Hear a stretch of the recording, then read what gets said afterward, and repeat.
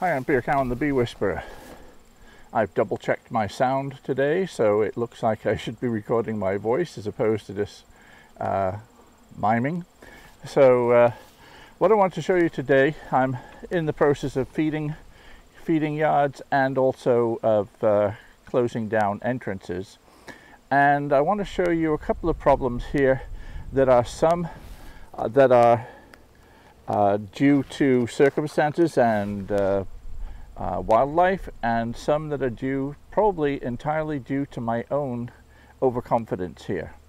Let's look at, first of all, a robbing issue. A lot of people have asked me, will open feeding so close to the hives not stimulate robbing? And up until now, I'd say generally speaking, I haven't encountered much robbing as a result of that.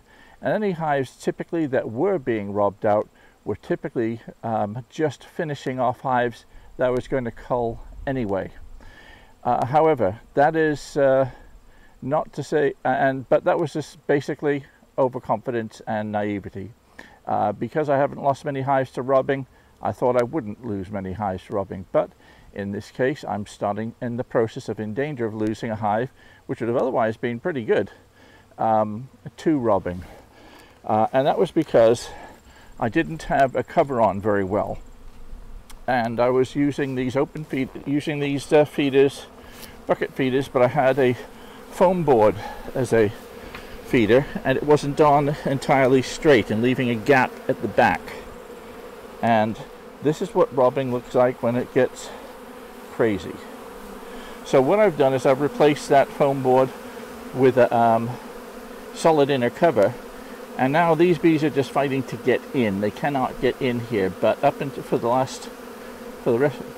throughout today, it's now about 10 o'clock in the morning, 10:30 in the morning, these bees were going in here at will.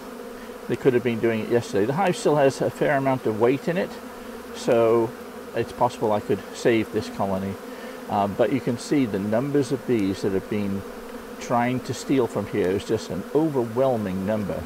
So right now they're just working out that they cannot get through the gap there, and so there's an entire bottleneck here and traffic jam. So they're starting to try other areas where they couldn't get in before, and they're looking through every crack, any gaps in the supers. They can't get in here either, but they're trying. And now what I've done is I have reduced the entrance right down with my mouse guard on here to minimize the effect of robbing. And also what I'm doing is I'm making sure nearby hives are the first to get their entrance reducers on as well, so they can defend these colonies much better. Now this robbing frenzy will die off shortly when they realize they can't get in here, and so that is something. This is a close call. I may yet lose this colony because it may have been weakened, and it could have been that the overwhelming number of robber bees in there resulted in losing the queen, etc. But the last thing I'm going to do right now is open up that hive. So fingers crossed it will be okay. Generally, the other colonies are looking okay, robbing-wise. The only other signs of robbing I see is where sugar syrup may have been leaking from a bucket feeder here. And of course, they will make every effort now to get into sources of sugar syrup. So, learn by my mistakes. Please learn by my mistakes. Don't be overconfident in terms of robbing. Reducing entrances will help to minimize robbing.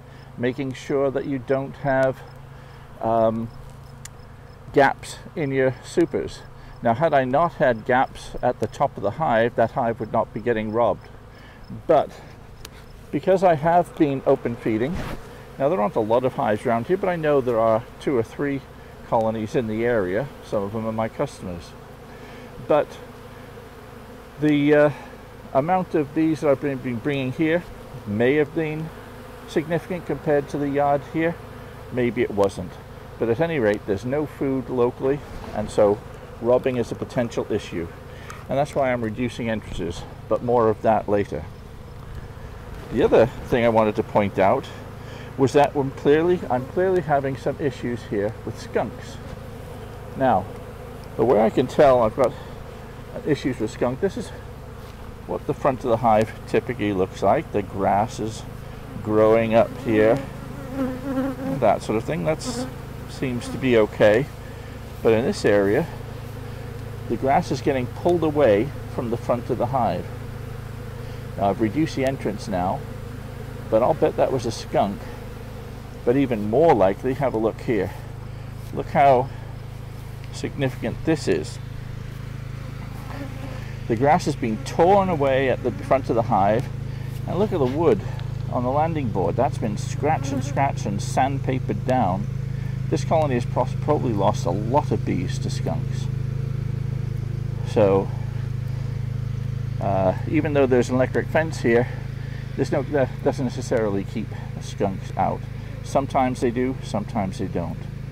But reducing the entrance will help. So I'm going around reducing entrances. And I think there's another hive at the far side. It seems the outside edges are particularly vulnerable to the skunks. The skunks don't necessarily go in all the way. Look, this hive's not being bothered here. But over here, look. The grass has been pulled and pulled and pulled. And what the skunk does is he will pull the scratch at the entrance of the hive and get the bees to come out at night, and the bees will get eaten up by the skunk. So there's been I've been feeding the local wildlife here. Things that you can do is raise the hives further off the ground, improve the electric fence. We've got an electric fence here, and the farmer's provided this one, and he's provided a new solar charger there blinking away. But the other thing, reducing entrances, raising the hives further off the ground would be good, because then the skunk has to expose his underbelly. Chicken wire in front of the hive would be another thing. Right now I haven't got those with me, but I may come back and try and do some further preventative measures here. But that's quite a sight. A robbing frenzy going on.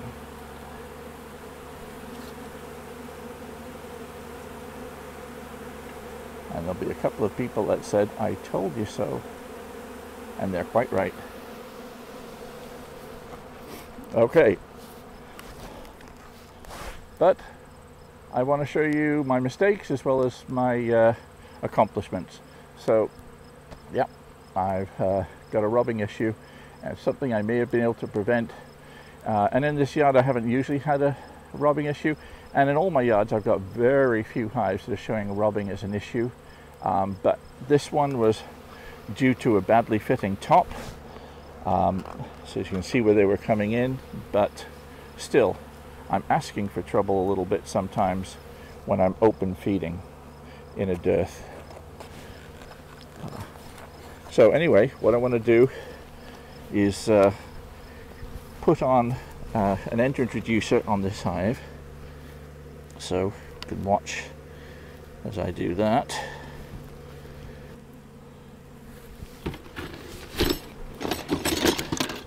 So I'm taking roughly 6-inch lengths of wood with a couple of nails pre-tapped in, just to make life a little easier. I'll put one here.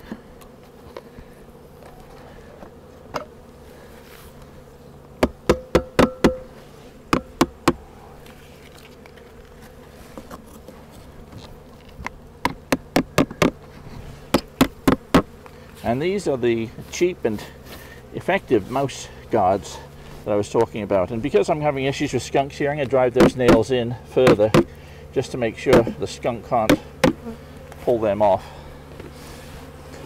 So basically, I use this type of mouse guard here.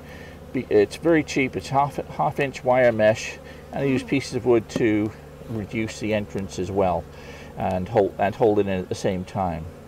Entrance reducers are very good to help avoid robbing at the entrance, I don't use those pieces of wood with little notches in and turn them. Although they may be very effective, it means I can't use entrance feeders. I typically use entrance feeders in the spring, but I don't want to be swapping out all sorts of different types of entrances as well. I want one that's going to do for all the different jobs that I'm doing. Now, the only problem with putting a mouse guard on this time of year is that when it comes time to do oxalic acid vaporization, a lot of folks will be using the wands that get stuck in the entrance, and of course the mouse guard is in the way. I use a different type of oxalic acid vaporizer. As you'll see in upcoming videos, it's a little jet nozzle that shoots the gas the vapor inside the entrance, so the mouse guard won't be in the way for me. But you may want to wait another few weeks before you put your mouse guard on. Typically I'll put a mouse guard on in late October, early November. We're already in the middle of October, but we're having such a warm spell that it seems to be fairly redundant. It's not really needing to just yet.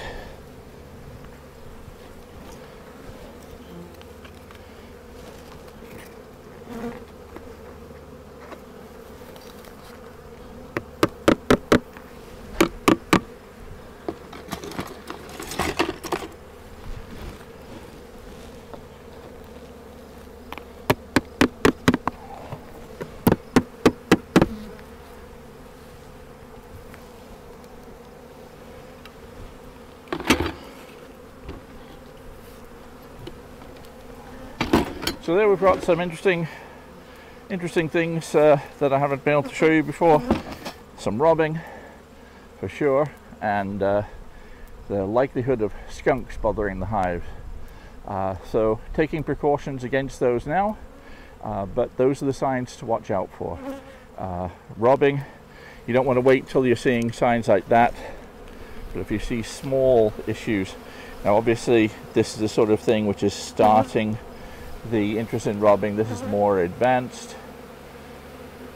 and that is things going berserk.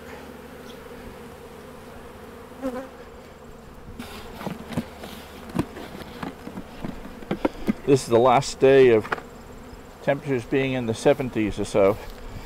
So whilst the bees are taking the syrup down quite nicely right now, it's going to slow down as the temperatures decrease. We go into the 50s, more seasonable temperatures. Normally I wouldn't be able to feed right now, we'd be getting too cold, but we've been lucky, and I'm taking advantage of when we can, getting more food in, because it was a very lean fall for them, very little nectar flow.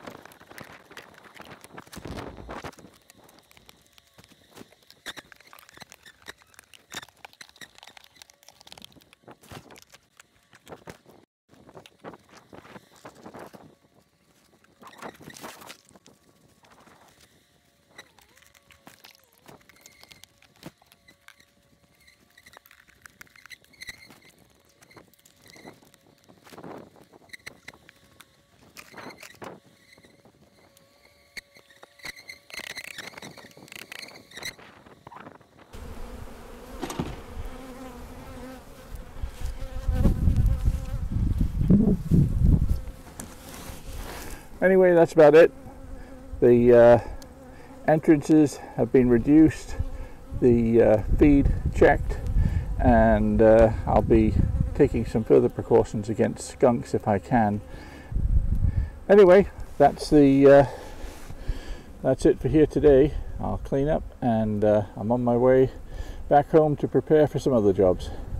I'm Peter Cowan, the Bee Whisperer. See you next time.